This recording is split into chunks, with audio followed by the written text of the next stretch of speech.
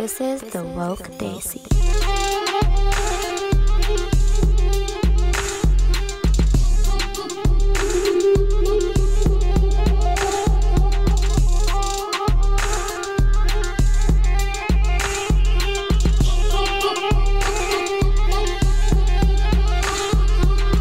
Hey guys, welcome back to 12 Days of TWD.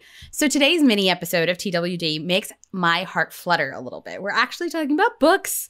And as an author, I've had the privilege of meeting quite a few South Asian authors who have largely grown up in the US, and we're making it in the literature world, slowly but surely. And there's just so many unheard of writers or writers who have made it and just need to be talked about more.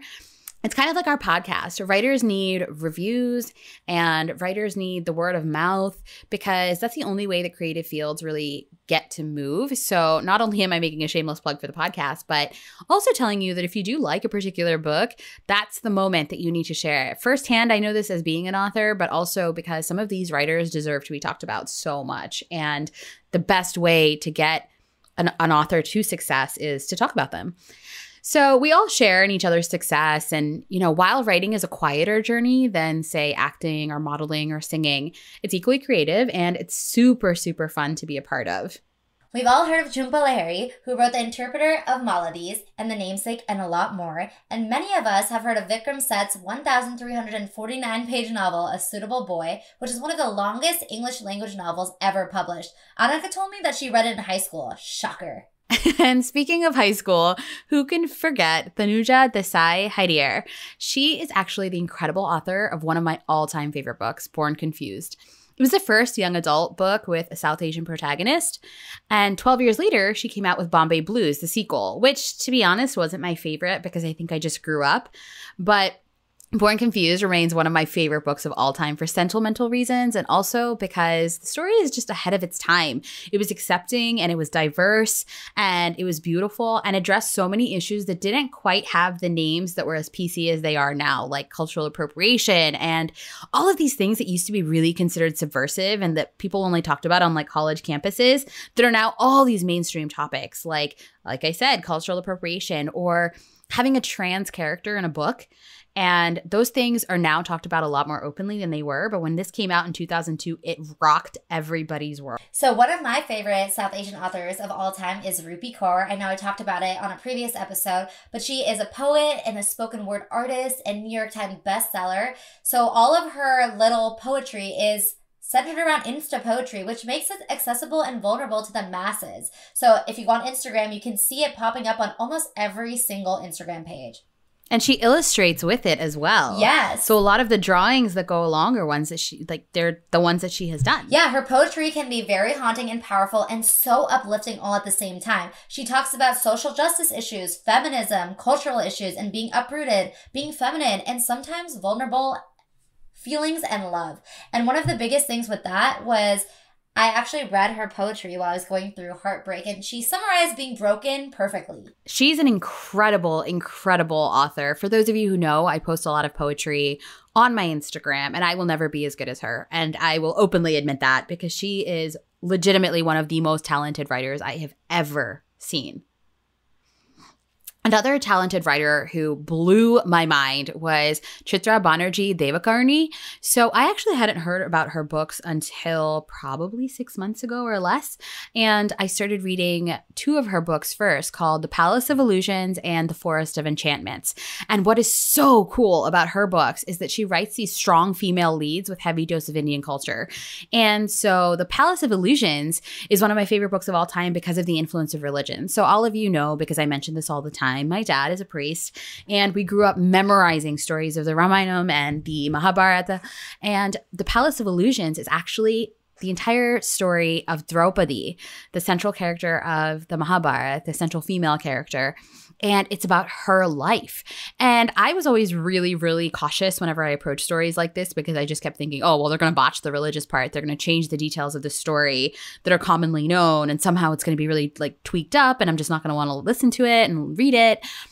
I ended up loving this book, guys. It was so amazing. And it actually brought me a lot closer to religion, which sounds so funny because it's fiction, kind of fiction or a retelling of mythology. But I read it and went back to my parents and started arguing with them about the Ramayana and the Mahabharata.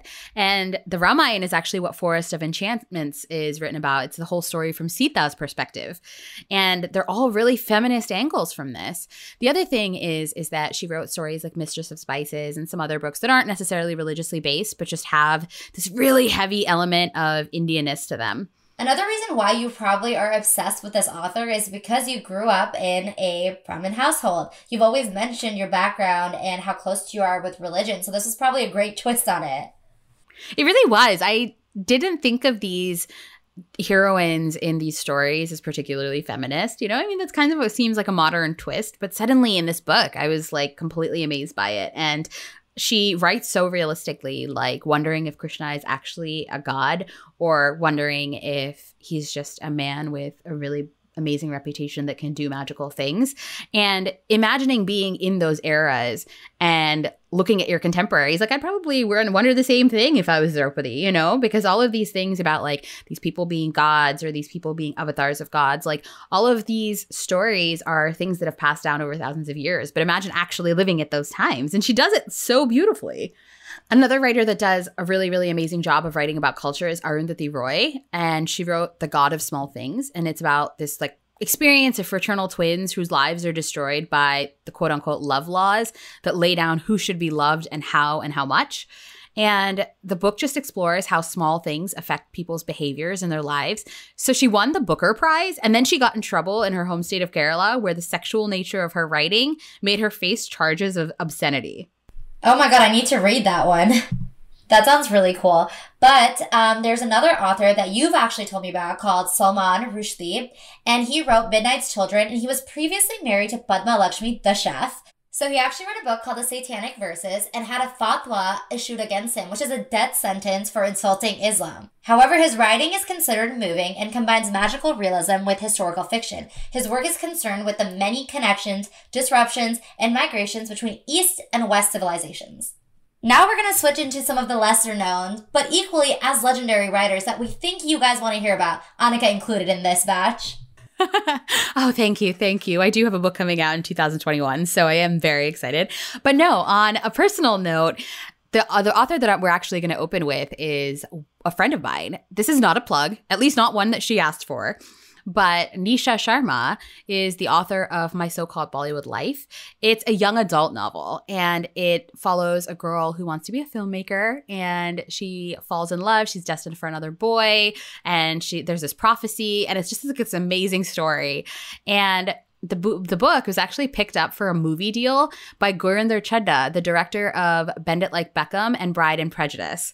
So she also wrote a crazy sexy book called The Takeover Effect, which is about boardroom politics and 3 very, very sexy Sikh Punjabi brothers.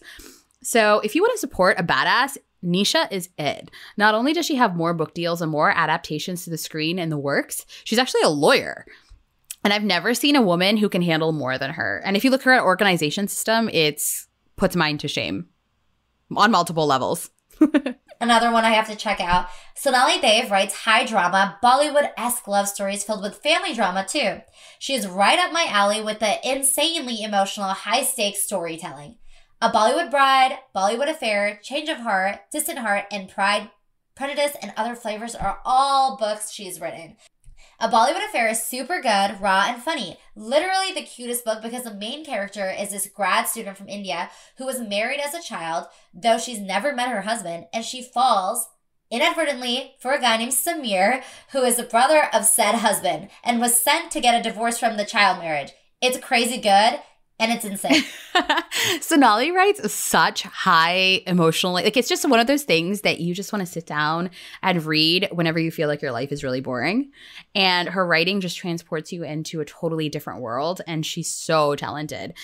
But if you want books that are written by South Asians, but not necessarily about South Asian people, Sona Chiraipotra is for you. So she wrote, along with her African-American co-author Danielle Clayton, a series called Tiny Pretty Things and Shiny Broken Pieces, among others. And if you want a badass, Sona is it. She owns a company called Cake Literary, which is like a book management company. And the 2 books that I just mentioned Tiny Pretty Things and Shiny Broken Pieces actually just got picked up for a series with Netflix. They're coming to your screens in September because they just wrapped. So if you loved movies like Center Stage or Save the Last Dance, which were my favorites, then this series is perfect for you because it's about a ballet school in New York and the drama that it takes to become a principal dancer.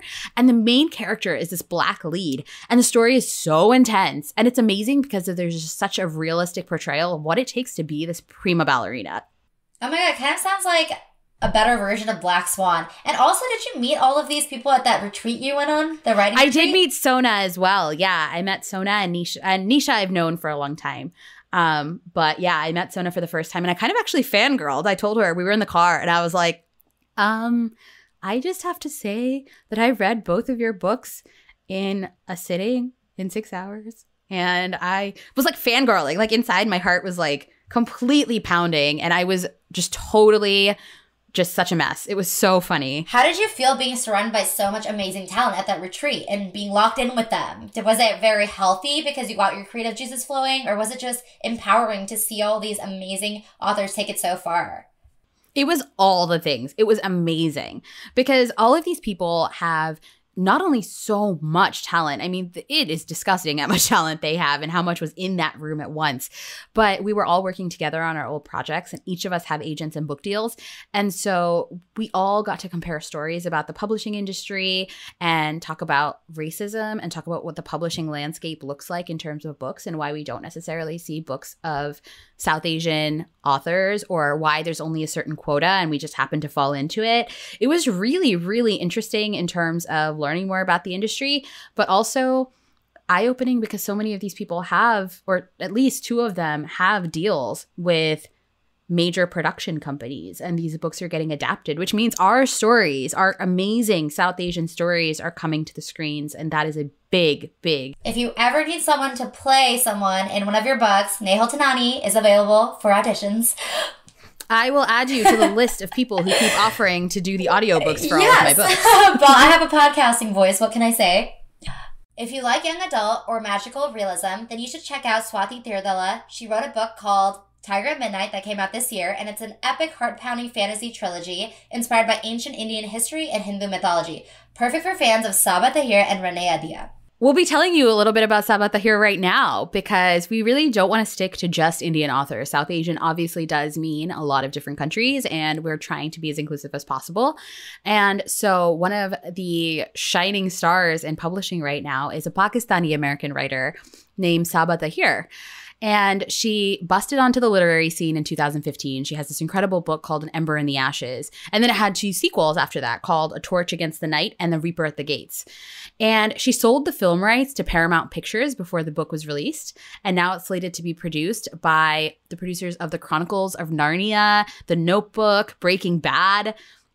I mean, the story takes place in this ancient fantasy world where a teenage girl is fighting to save her brother from prison, and a soldier battles to free himself from the regime. And the book is just taken off. I mean, it was on the New York Times. I think it made it all the way to number 2.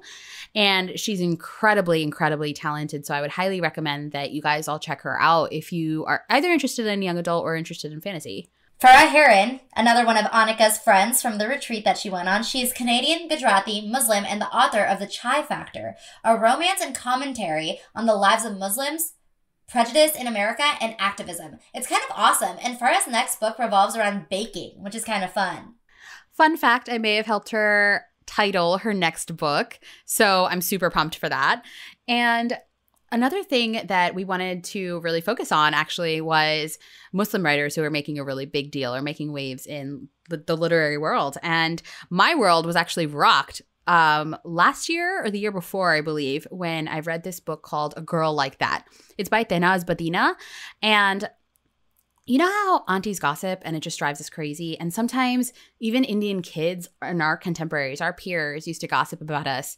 And we'd inadvertently kind of make their gossip come true. Like, for example, if someone said, oh, you know, did you hear this girl did all this stuff with all these guys? And then they would see that girl happen to flirt with a guy that she really liked, and it would just almost fulfill that prophecy.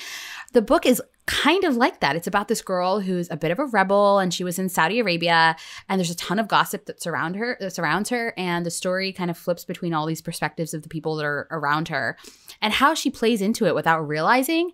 And the story is just about this tragedy that could have probably been prevented, and it's just so amazing. I remember closing that book and just being like, what the actual fuck are we all doing to each other? So I would highly recommend that. If you guys have a couple hours to read it. Once again, her name is Tanuja Desai, and she wrote a book called A Girl Like That.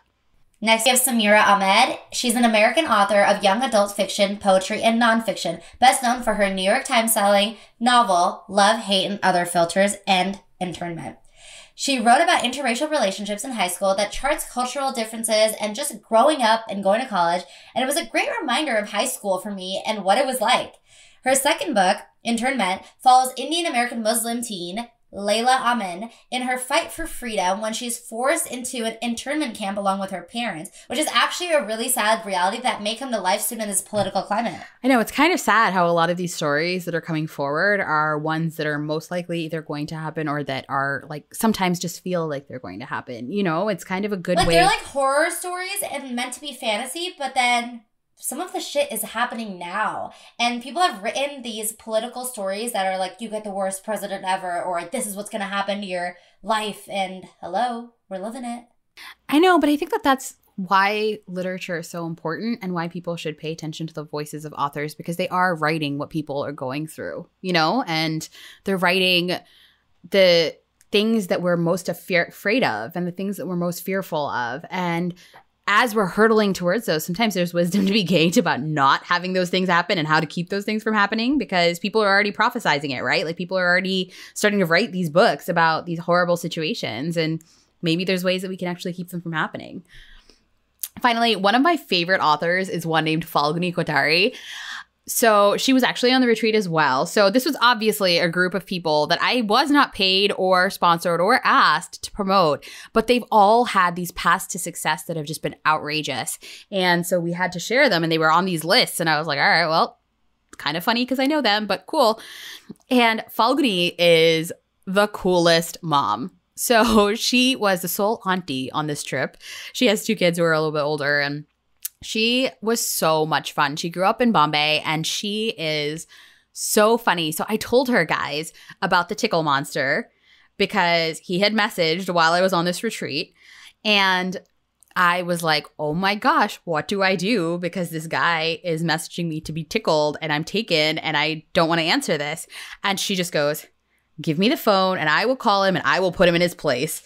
And first off, she's a terrifying auntie. But secondly, she's also a powerhouse when it comes to her books. So she has this book called The Object of My Affection. And she also has a book called My Last Love Story, among many other books that she's written. And her stories are emotional and raw, and they kind of explore different things. Like The Object of My Affections is like about sort of like the chosen family, adoption. She and I actually talked at length about the podcast episode on adoption.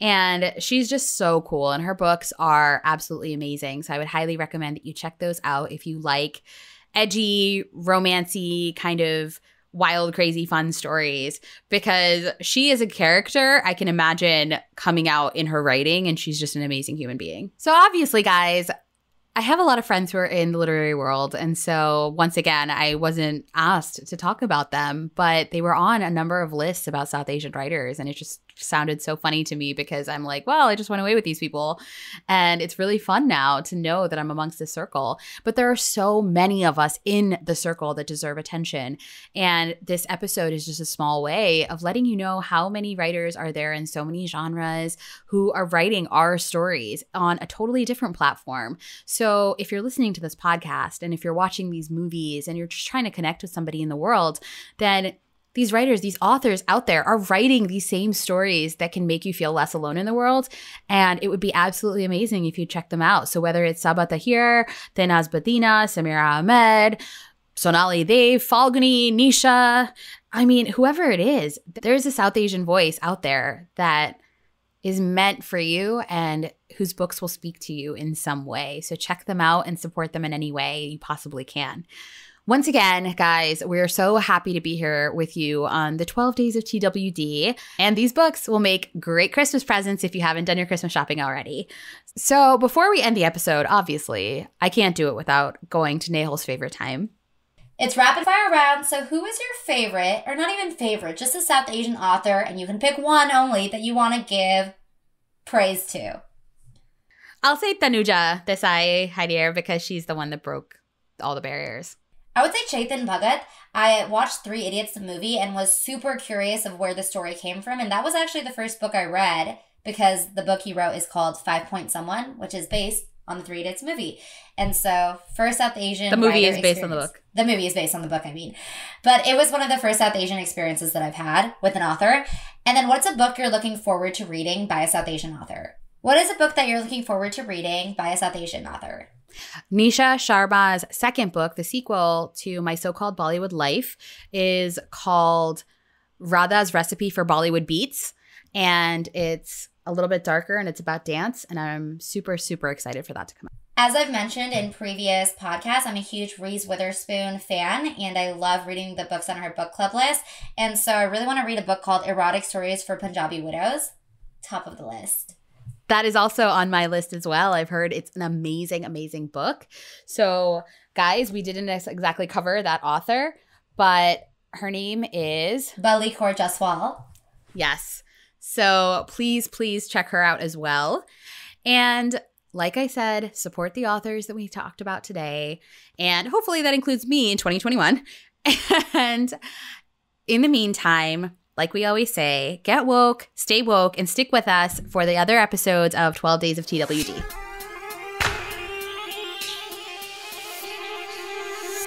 This is the Woke Desi.